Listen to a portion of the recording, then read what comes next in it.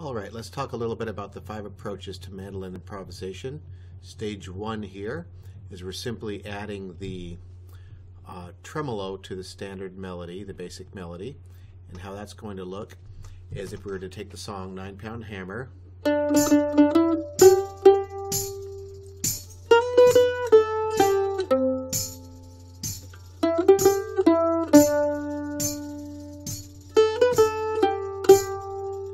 we're going to simply add the tremolo on the end of those phrases.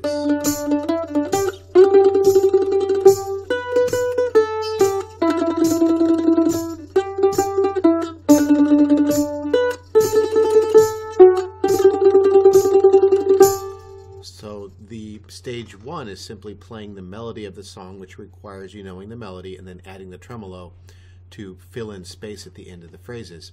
Then we go to the approach 2, which is simply switching over away from the melody to the chord progression, and we're going to be cross-picking to fill in space with the chords. So for example, if the chords on 9-Pound Hammer were G to C,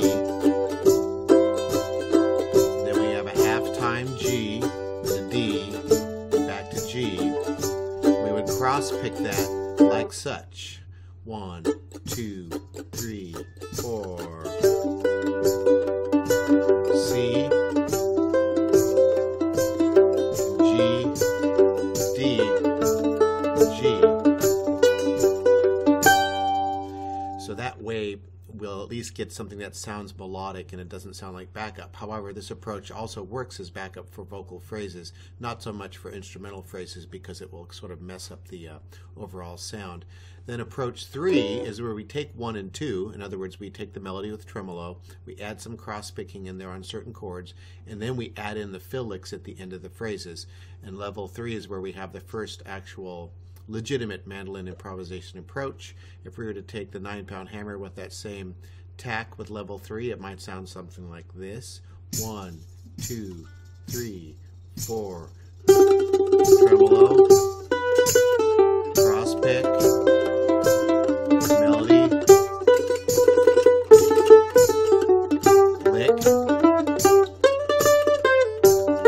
cross picking, tremolo, melody.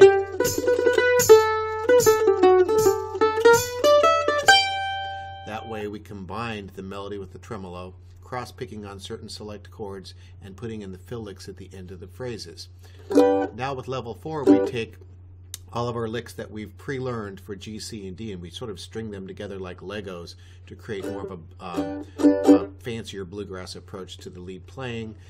It doesn't carry the melody so much. It's better placed as a second or third solo in a jam. But level 4 playing on 9-Pound Hammer might sound like this. 1, 2, 3, 4.